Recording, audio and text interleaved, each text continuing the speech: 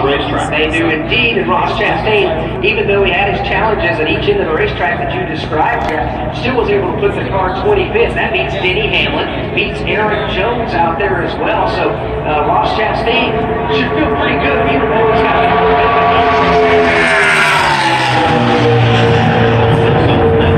two drivers left. They both happen to be from the great state of California.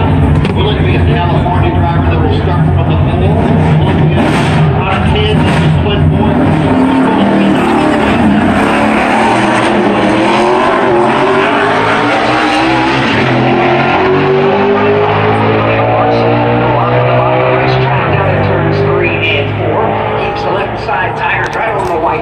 Lets it drift up to the middle of the speedway, exiting turn number 4. Here comes Kyle Larson. How good will the lap be across the line? And Kyle Larson will be in.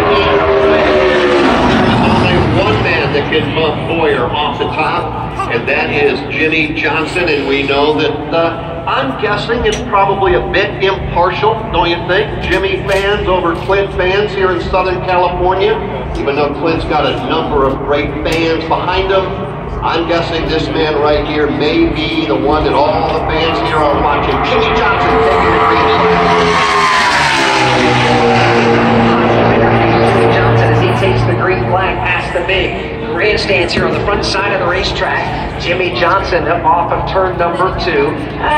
Relatively smooth through the corner. See if the speed can be maintained down the back straightaway. Jimmie Johnson works into turn number 3. So we're watching Jimmie. Boy, this looks like a very good lap. How good is it? Right down in the bottom of the racetrack. He can't afford to throw it away here. Coming off turn number 4. All eyes on turn 4, and Jimmie Johnson coming to the line. It's either going to be Clint Bowyer or Jimmie Johnson. Checkered flag in the air, and it will be Clint Bowyer. How about how tight this is?